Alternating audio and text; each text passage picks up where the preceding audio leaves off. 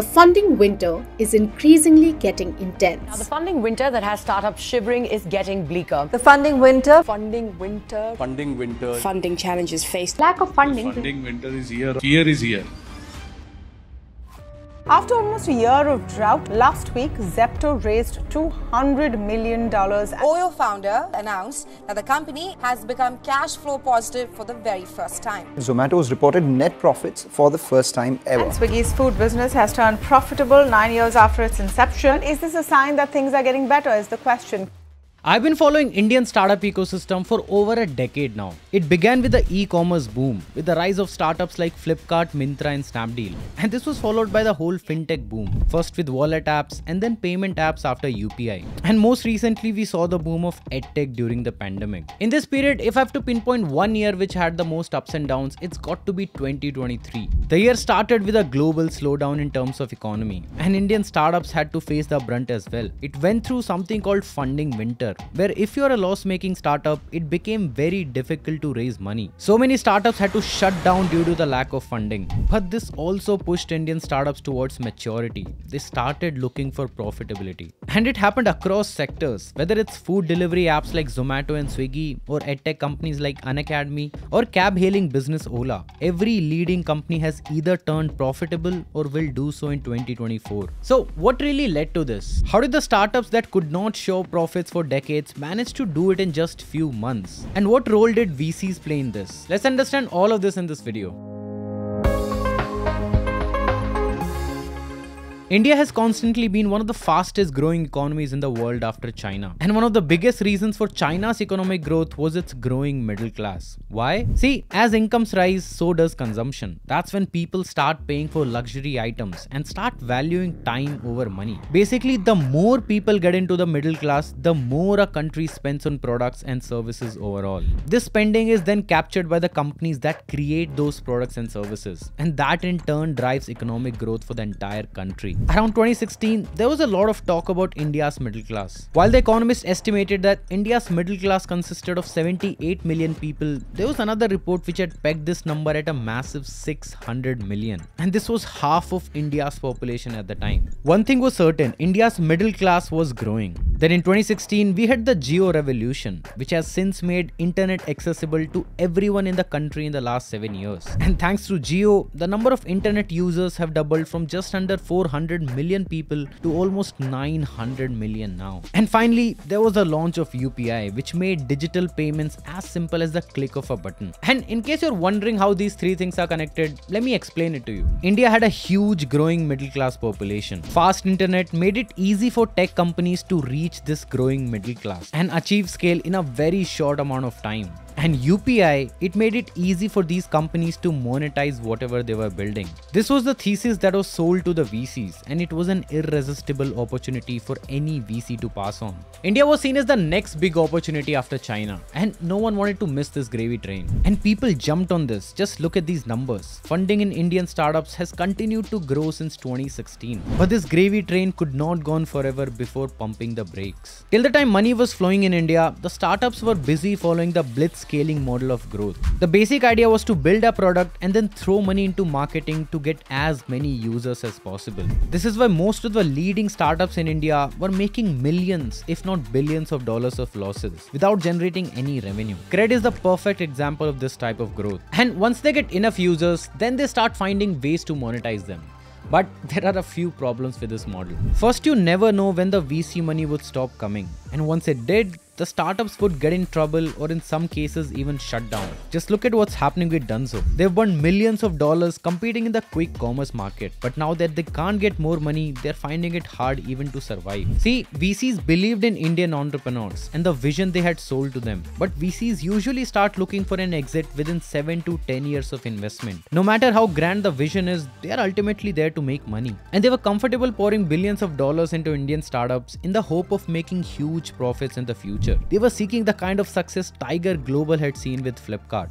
And one thing to note here is that most VCs that invest in Indian startups are actually from the US. These VCs had access to a lot of cheap money when the Fed kept the interest rates very low. and they were using that money to put into the Indian markets as the distance between US and China kept on increasing. But as soon as the market started recovering after 2020, those interest rates started to go up. The free flow of cheap money was coming to an end. There was now pressure on these VCs to make profits that they were promised before they could put in more money, and their exit period was fast approaching. But they were in for a rude surprise. Even though most of these companies had tens of crores of users, most of them were not willing to pay. They had grossly overestimated the market and the time it would take to grow. Even though India has close to 900 million internet users, only around 45 million users are responsible for 50% of the entire country's spending. That's just 5% of the total internet users. Just take a look at these numbers. India's leading food delivery company Zomato, which at one time was present in over 1,000 cities and towns,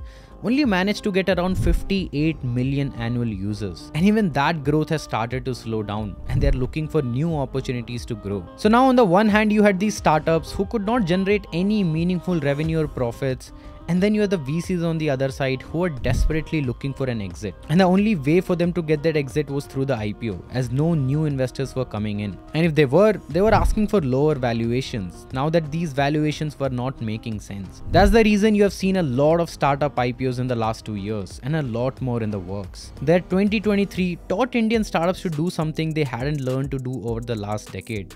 They were taught to build sustainable businesses. Just take a look at this list. All these companies that you see in this list, they turned profitable this year. But how did they finally manage to become profitable? Let's understand that by taking 3 examples: Oyo, Zomato and Unacademy. 3 big companies from 3 different sectors. Let's begin with Oyo. Oyo was started in 2013, raised over $3 billion, was valued at $10 billion at its peak, but was never profitable. That was until the Q4 of FY23. So what changed? See, Oyo had posted over 13,000 crore rupees in losses during the pandemic year. That made them realize something important. The huge number of hotels in their portfolio wasn't a thing to brag about, but a liability. There was a cost associated with maintaining and managing each of these hotels. The first thing they did was to cut the number of hotels they had. At their peak, they had over 23,000 hotels, which is now down to just 12,546. The idea was to focus on revenue per hotel. Next, they changed their business model from offering minimum guarantee income to a revenue sharing model, which again helped in cutting down their fixed costs. And finally, they started focusing on premium customers by adding premium brands like Palette and adding programs like Spotless Stay and Super Oyo to focus on quality. In the case of Zomato, they have been in business since 2008, and it took them 15 years to post a profit for the first time. But what's amazing about them is they're the only second online food delivery company in the world to do so. And how did they do it? They followed the 80-20 principle called the Pareto principle. It simply means that 80% of all outcomes comes from just 20% of the efforts. In Zomato's case, it means that the majority of their revenue was coming from a small fraction of their users. In fact, just 5% of their users were responsible for 45% of all the orders on their platform. And it's safe to say that these power users were coming from the metro cities. Why do I think so? Well, because Zomato decided to stop their operations in 225 small cities earlier this year. They decided to focus on these power users instead of just expanding mindlessly. Once they realized that, they launched their loyalty program Zomato Gold to give special features to these users, from offering free deliveries to no delay guarantee and exclusive offers and discounts. And it worked. They now have 3.8 million Gold users who account for more than 40% of all Zomato's orders. By cutting down on mindless growth and focusing on the users that matter is how Zomato was able to become profitable. And finally, Unacademy, the company that was burning over 200 crore rupees every month in 2021, and they have brought their cash burn down to just 1.9 crore in 2023. That's an impressive 99% reduction in cash burn, and this has been a key factor in helping them turn cash flow positive. But how did they do it? Well, once Gaurav Munjal, the founder of Unacademy, figured out that the funding winter was coming, he decided to go on a cost-cutting spree. First, Unacademy laid off more than 60% of its workforce. After it decided to shut down or scale down all the non-core businesses, they started prioritizing their core test preparation business. They've also realized that offline is where real money is, and that's where Unacademy is focusing now. And this is driving most of their growth now. In the end, what can we as future entrepreneurs learn from 2023? I think the biggest lesson here is to build a business that is independent of the VCs. a business that is sustainable in itself. See, there's nothing wrong with using VC money to scale your business, but you need to first figure out if the market you're building for can pay for your product. You can keep getting users by putting in the VC money and become a huge company based just on those numbers. But it means nothing if none of those users are willing to or have the capacity to pay for your product. Alright, that's all I have for you in this video, and I'll see you in the next one.